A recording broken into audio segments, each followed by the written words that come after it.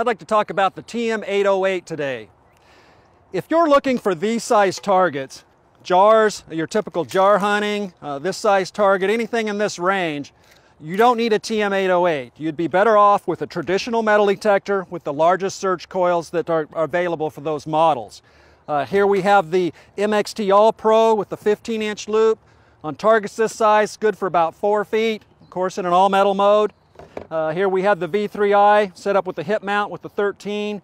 When they're on the biggest coils you can get for them, and that's what you need for jar hunting. When do you need a TM808? When you're looking for these size targets. The cannons, the big chest, rifles, shotguns. Here we've got a bear trap. This size target's where the 808 is going to beat or exceed any of your traditional models with the large search coil. Needs a big target, and that's where it really shines. When operating the TM808, you're standing in the middle of the metal detector's electromagnetic field. So you need to strip all the metal off yourself that you possibly can. You don't want to wear big wrist watches. Take that off. This is a no-no. You can't have your cell phone.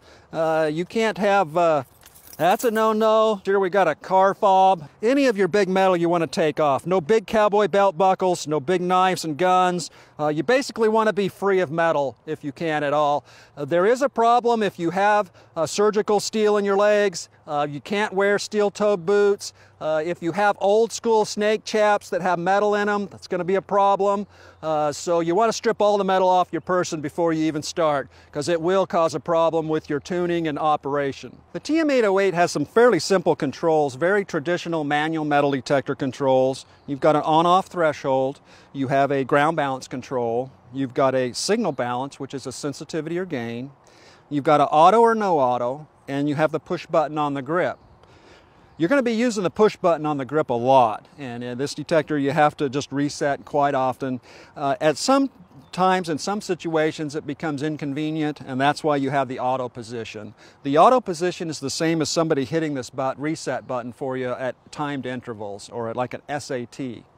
And so it maintains the threshold or a neutral condition so that when metal comes into the field, it can see that and respond to that with a beep.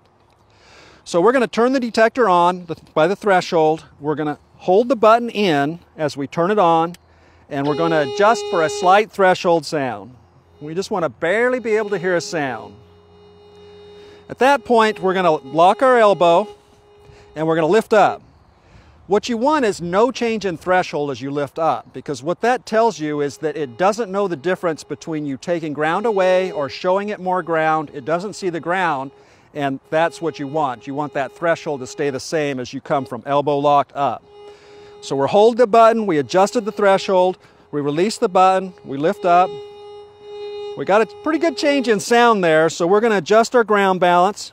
We're going to hold the button in, adjust our ground balance, lock our elbow, release the button, and come up again. Now I think I went a little too far there. I'm going to turn the gain or the signal balance, I'm going to turn down a little bit, because I'm not getting a good ground balance. I'm going to adjust the ground balance a little bit, lock my elbow. There's what we want. You can hear the threshold as you lift up. It really doesn't see a lot of difference between having less ground or more ground. And that means it's ignoring the ground. You're going to get deeper penetration when it ignores the ground, and you're going to get less signals from just normal mineral type ground. So at this point we're ready to start walking. We could walk very briskly along as we search for targets. It's best to grid an area off, going several different directions, 90 degrees from each other, and to pretty much mark your different targets, and then stand back and look at which ones are the most likely to be worth digging. When you're using the TM808, you have to reset quite often. These big antennas, they're going to want to drift a bit. It's also going to want to beep at changes in the ground, like from clay to dirt or from sand to bedrock. It likes to beep on those edges, and if you reset, it'll usually quit beeping on those edges, or they'll only beep in one direction or the other. A real metal target's going to beep in all directions every time. Those changes in ground are what's going to beep maybe in one direction and not another, and you have to reset quite often. Sometimes when you're walking briskly along and you're gridding off an area, this manually resetting thing gets a little inconvenient. That's when you'd want to go to auto. In auto, it's resetting for you automatically. As long as you're walking briskly on your grid lines, it's going to work great. It's going to detect the target. But when you're in the auto position, you can't stop on your target. That's when you're running your grid, walking briskly, and you get your beeps and you're marking those beeps. If you want to stop on the target, auto's going to tune that target out. If you want to stop, you want to go to the no auto position. I also prefer the no auto position when I'm pinpointing. It's never going to go away in the no auto position when you're on top of the target. And that's a little more convenient when you're isolated a spot and you're doing some pinpointing, is go to the no auto position. But again, when you're walking a brisk grid, the auto position is much more convenient. As long as you don't stop over your beep, it's going to beep at every metal. So you'd normally walk in a straight line. You don't want to bobble up and down. You could walk very briskly as you go along and grid off your areas. Here you can see this target it's detecting. I wouldn't want to step on that one. Nice solid beep. Now to pinpoint a target, it's best to back into it. Now this is the transmitter and this is the receiver. So to pinpoint, you can hit your button a couple times and you can corner it off. Like you see here, go on all sides, and in the middle is the pinpoint. This works a lot better than other methods I've found is backing into it and just going around it and centering it.